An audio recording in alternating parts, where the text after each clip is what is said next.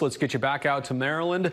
Sarge joining the program. That is Seth Brown with Brody Brazil and Bip Roberts here in studio. And since you guys are close friends, apparently, Bip, go ahead. I'll let you. It's my guy, Sarge. Good job out there today. Up, how you doing? Hey, Thank you. man. I appreciate it. I'm doing good. Hey, after you got that lousy single, you just dialed it up and you started going deep. Walk me through the first home run and let me know what you were thinking that second time.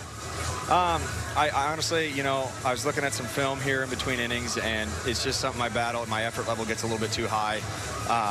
And so after that first two at-bats, I came out, I was like, all right, I just got to tone down the effort level, and got that first pitch curveball to hit. And then my last at-bat there, all I was thinking was just let's replicate it. Let's stay easy.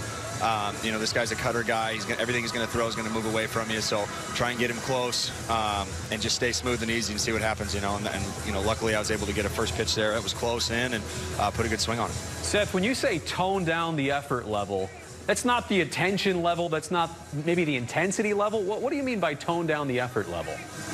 Just the level, like what I'm swinging. My effort gets heavy sometimes, and instead of swinging 100%, I got to keep it in that 75% range just to stay consistent. And like I said, it's just something I battle. My effort level goes up, and my barrels get inconsistent. So it's just something I battle.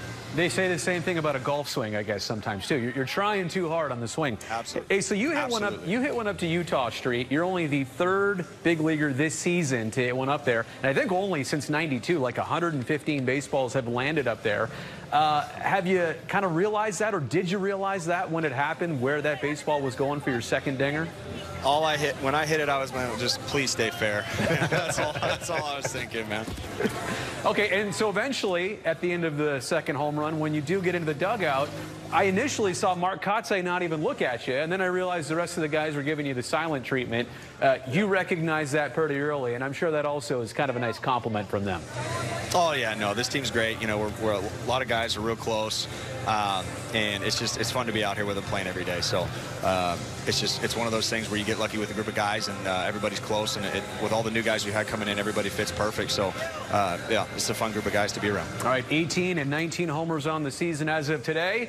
Brownie, 25 right around the corner. I'll just say it like that. I hope you get there. Thanks for doing this. Yeah, no problem, guys. I appreciate it. See you guys. All right, safe travels to Seth Brown and the rest of the Oakland A's.